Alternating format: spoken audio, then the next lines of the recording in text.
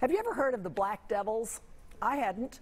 But on one of the last days of Black History Month, we have an amazing story for you. National Geographic photographer and explorer and local ER doctor Jeff Gusky joins us with more on the only all-African-American unit in the U.S. military in World War I. Thank you for being with us. You've done work all over the world, and we really appreciate you coming in today. So who were they? They were the only all-African-American unit in the entire U.S. military with all black officers and all black soldiers. And 101 years ago, when they fought so patriotically for our country, that unit was already 49 years old.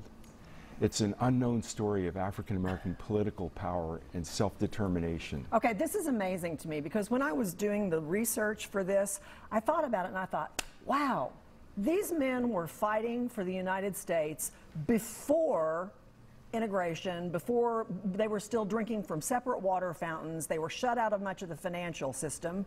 That's remarkable. It's the way they saw themselves.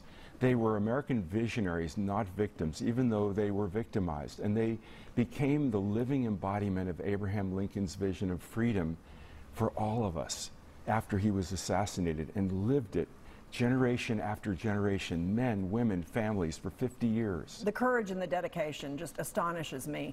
And you might think, why have I not heard about these people? I think this is important to bring up in Black History Month, that a lot of our history was written by people of European descent. So there are a lot of these stories that we don't necessarily find out about in our history classes in school or whatever. And so thank you to people like you who bring them forward. Their story wasn't a victim story. They were visionaries. They were courageous patriots. And it was the way they saw themselves. And on the last day, the last hour, the last minute of World War I, the last Americans fighting were the Black Devils, the only all-African-American unit in the U.S. military, led by the highest-ranking black officer in the U.S. military, whose grandfather was a personal friend of Abraham Lincoln and a pallbearer at his funeral. Wow, what a history for Black Americans to be proud of. It just changes everything. There's so much we don't know. How did you find out about him?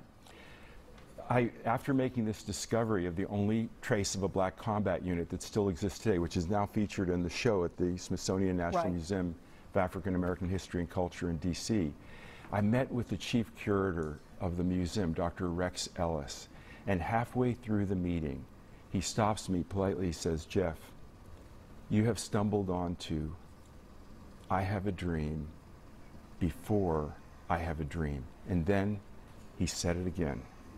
And that sounds grandiose, but coming from him, it's a big deal. It's an entire unknown birth of modern civil rights before Martin Luther King was born. And it is on display at the Smithsonian. Through June 14th in Washington, D.C., a few blocks from the White House.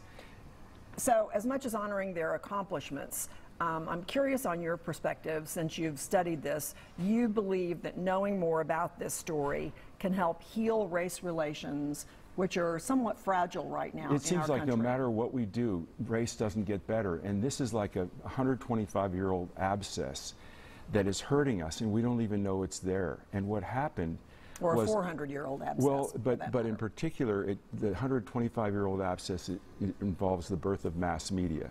So it turns out that the same techniques that were used, that would become the Holocaust, were brought here and are the basis of modern racism, and we don't know it. So what I discovered is this.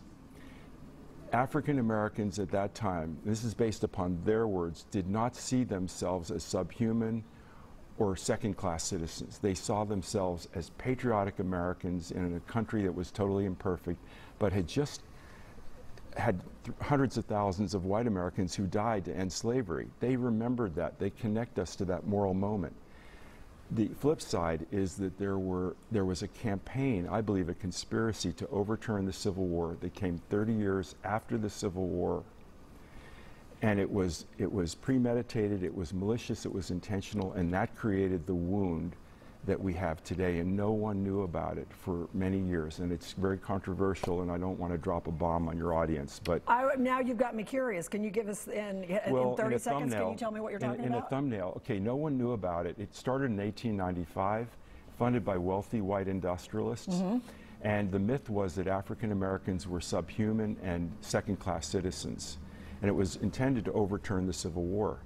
And it wasn't until 1903 when the first Harvard African-American Phi Beta Kappa, who graduated in the top 1% of his class, named William Monroe Trotter, went to jail for pushing back against the dehumanizing myths propagated by media by Booker T. Washington. So African-American modern civil rights was born as a pushback by black visionaries against the use of this technique, which would become the Holocaust, to dehumanize millions of people and poison the conscience of the country. Well, I can't think of anything that's more healing than information. And so at the end of Black History Month, we really appreciate your coming on this morning, sharing this story with our audience. If you want more information, you can learn more about the Black Devils on the National Museum of African American History and Culture's website, which is nmaahc.si.edu. Thank you for being with us. Thank you. So, Alana, today, yesterday,